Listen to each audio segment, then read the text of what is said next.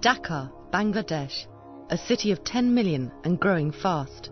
But it's not just adults who are attracted to the big city.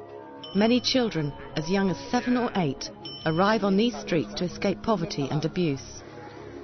What they usually get is far from this dream. Instead, they end up as runners for criminal gangs or in the sex trade.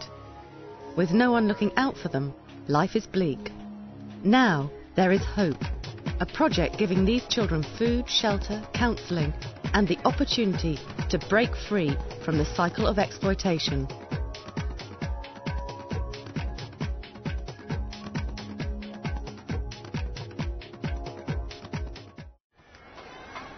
This place is most famous for one of the biggest wholesale markets in Dhaka city. Street children come to this area in search of earning opportunities. They are also involved in picking and stealing vegetables from the trucks.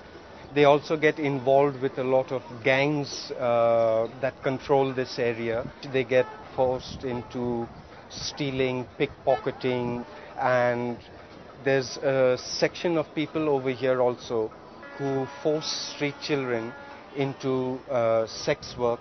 The children living on the streets have often run away from abuse.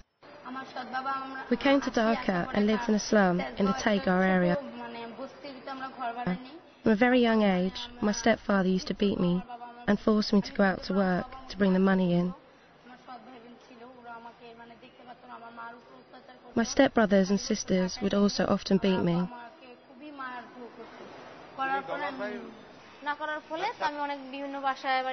I worked as a servant in several different homes. They treated me very badly, sometimes very badly. One employer repeatedly abused me, and so I ran away and found work in other homes. But finally, I ended up on the streets. The staff will walk around in these areas every day. They come, they just roam around. They look for children, particularly children who are new on the street over here. This building, a centre run by Aparajio, Bangladesh, and supported by a small international NGO, Child Hope UK, is a refuge for the children who are free to drop in or use it as their home. Inside, they are safe from exploitation and from the gamble of life on the streets. About 500,000 children are on the streets in Bangladesh. I would say rather 99% children, particularly the girls, they are the victim of the sexual abuse and exploitation situation. So that was the main background. We started working with the children to reduce their sufferings and the pains. The abuse of trust they have suffered at the hands of gang members leaves many children suspicious of anyone offering help. When I first came to the centre, I was very scared, because wherever I'd been abused and exploited. So I was scared it might happen to me here too. I'd heard stories that this centre extracted blood from the children and sold their kidneys as well. So I had that fear when I arrived.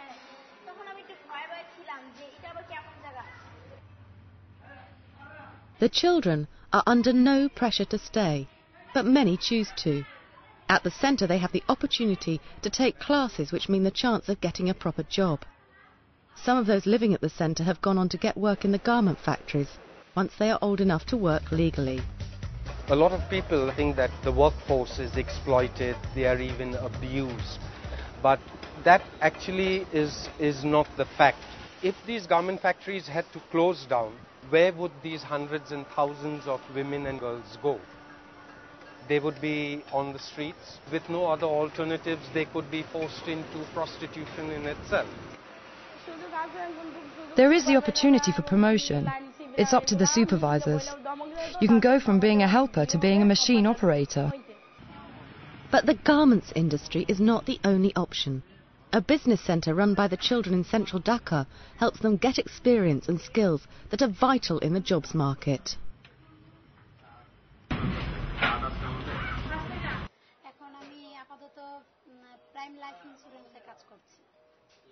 I now work as a representative at the Prime Life Insurance Company. We sit down and do the calculations in the office and if someone comes in, we explain the various schemes available.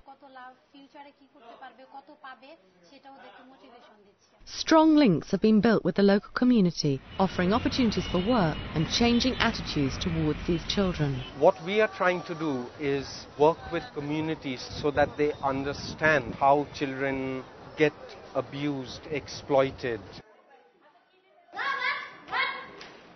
As well as counselling, drama can help the children come to terms with their traumatic experience and help them gain a more positive outlook.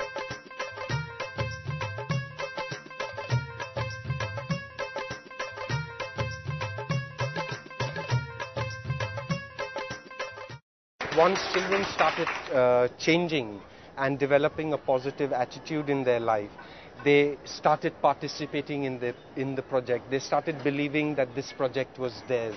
The secret to the project's success is giving the children themselves control over running of the centre, and often for the first time, over their own lives.